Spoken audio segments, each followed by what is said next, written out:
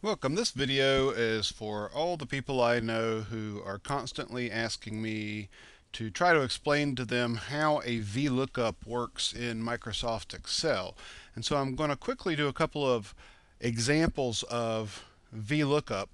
Basically, VLOOKUP allows you to take some data that you already have. For example, here's some data that I made up on students' names, their majors, what zip code they live in, and their grade average. And it allows you to take some data you have and match it with data from another table and pull in data that matches from some other table. And there are two different ways you can use VLOOKUP to bring in data from another table. One way is an exact match, and the other way is to try to find something in a certain range. And we're going to do both of those pretty quickly. So let me show you how this would work. The vlookup command in Excel basically looks like this. It's equals vlookup, and then what you want to put in the function is what do you want to find in the other table. So what do you want it to look up? So I always think about it, the syntax being this way. What do you want to look up? Where do you want me to try to find it? And then what column number do you want me to bring back from that other table? And then an optional last command, well, we won't call it optional, we'll put it in every time here to make it a little simpler, is either to put 0 or 1. And 0 means I want an exact match, and 1 means I want a range match. So let's do this a couple of different ways. In order to use the VLOOKUP, again, you have to have what you want to look up, where to look it up, what column number. So what we want to look up, for example, we might want to take these zip codes of each student and look them up in a table that has the city and the county name and income and some other information, so we can find out something about where these students come from other than just a zip code, which isn't very informative. And so what we will want to look up is the zip code in this case. Where we want to look it up is in another table. So let's go to sheet 2 where I have this other table. And this is a table of all the zip codes in North Carolina. And in addition to the zip code, it has town, county, region, median household income, labor force participation rate, and unemployment rate. And these numbers are from the year 2000 census. It's important that if what we want to look up is the zip code has to be in the far left column of the table that we're trying to find it in. So after you make sure that the zip code is in the far left column, what we want to do is highlight all this data. I'm just going to highlight all the columns here because there's nothing below this information that could get in the way. If you had some other data below all these rows, highlighting all the columns might be a problem, but so let's just highlight all the columns. And in order to do a VLOOKUP, you first have to give this table a name. So we could highlight all the data we want, or we could just highlight a certain region, and we're going to give it a name. So if you go up to the top left here on Excel and hover your mouse over, you might be able to just make out the word name box right here under the A1 name box. If you want to name a range, click in this box and give it a name. And you have to give it a name that could not be a cell name. So you can't name this table B1, for example, or C128. So I usually give it some long, complicated name, maybe something like zip table, for example. So just type that word and hit enter, and you see that zip table is there.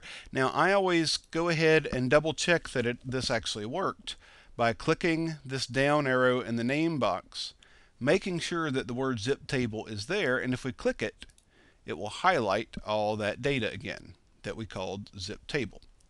So after you give this table a name where you want to look things up, let's go back to sheet number 1. Let's type in this command. We're ready to do it. And so let's say that we want to put the town name here. What we want to do is look up the zip code. That's the what. Where we want to look it up in that table we named zip table. So what? Zip code. Where? Zip table. Column number. Well, let's go back and look. What column is the town in? It's not in the first column. It's in the second column. So the column number is going to be 2. If we wanted the county, that would be 3. If we wanted median income, that would be 1, 2, 3, 4, column 5. So let's go back here and put in our vlookup equals vlookup. What? I want to look up what's in F4, comma. Where do I want to look it up? Let's see, let's move this so you can see a little bit better what I'm going to type. Where? I want to look it up in zip table. And then what column number? Comma 2. And now we have to tell it, do we want an exact lookup, 0, or to look up something kind of close in a range? What we want to do here is find these exact zip codes. Something close doesn't really matter to us. So we want an exact match. Put 0 for exact match. We want to find exactly the zip code 27313, nothing else. And hit enter. And it returns that this zip code is for the town of Pleasant Garden, North Carolina. Now, in this formula, I put F4 so that what I can do now is copy this formula down, and it will automatically look up F5, etc., and return what all these towns are for these students. Now, if we wanted to now also add in the median household income for the students, then we can do that as well. Let's see, we have median household income, not for the students, but for the zip code in which they grew up. Let's go back to look at which column that was in one more time. So 1, 2, 3, 4, 5. So we will type in equals vlookup. What do we want to look up? That zip code, F4, comma. Where do we want to look it up? Zip table, comma. Which column number? 5. Exact for 0 or range lookup for 1? Well, we want 0. We want an exact match. And that tells us the median household income in that zip code and for all these other zip codes. So it looks like that our student Tara might be from a poorer area, and Joe Smith looks like to be from a more affluent area. Now that's the exact vlookup. Let's see what changes if we wanted to do a range lookup. Now, one of the common times that I use a range lookup is to take a grade point average like this and find out what grade does it correspond to. And so the easiest way I know of is to use a VLOOKUP with the range, not with the exact number, because we're not going to be able to find these exact numbers in a table. So here's what we can do. We can set up a table like this: A, B, C, D, and F. And here's what we want to do. Oh, I apologize. I have got these in the wrong order. We need to, what Excel does with a range lookup is kind of start from the low and go through to the high. So I am going to put these in reverse order here. Now what we can do is put in different numbers for what ranges do we want to assign the grade letters F, D, C's, B's, or A's. And so we could say, well, anything starting at 0 we'll call an F. Anything above a 60 we'll call a D. Anything above a 70 we'll call a C. 80 we'll call a B. And anything above a 90 we will call an A. And so this is our little table we're going to look things up in. And so, like before though, when we had this table of zip codes where we were looking things up, the numbers we were looking up, and these don't have to be numbers, these could be words, but what we're looking up has to be in the leftmost column. So similarly, what I have to do is move these letters to the right. So now the numbers, because we're going to be looking up numbers in this table, they're on the left, and what we want to bring back, the information, is on the right.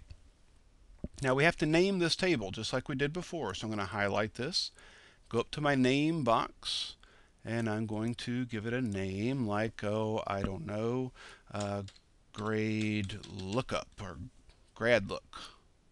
Okay, let me do that again. Grad look. Hit enter. Now again, just to double check, let's go to our drop down name box and make sure that grad look's there. Click it, and it will highlight the little table. Now, in order to get it to return right here, what letter grade would that be? Let's type in the VLOOKUP formula, equals VLOOKUP. What do we want to look up? Well, we want to look up the grade that is now covered up here that's in B4. Where do we want to look it up? Well, we want to look it up in the table that we named grad look down at the bottom, comma. Which column do we want to return? Well, we want to return the letters that are in the second column here. So we put 2 for the second column, comma. Do we want to find these exact grades in this table? That would be 0. Or do we want to find what range it's in? We want to find the range, so 1 tells us that we want a range lookup. And then hit enter. And this tells us that when it looked in this table, it found that it was high enough to get to the B, but not high enough to get into the A category. And we copy that down. And here are our grades. So I hope that you found this an interesting and easy introduction to the 2 different versions for VLOOKUPs, range lookups and exact lookups.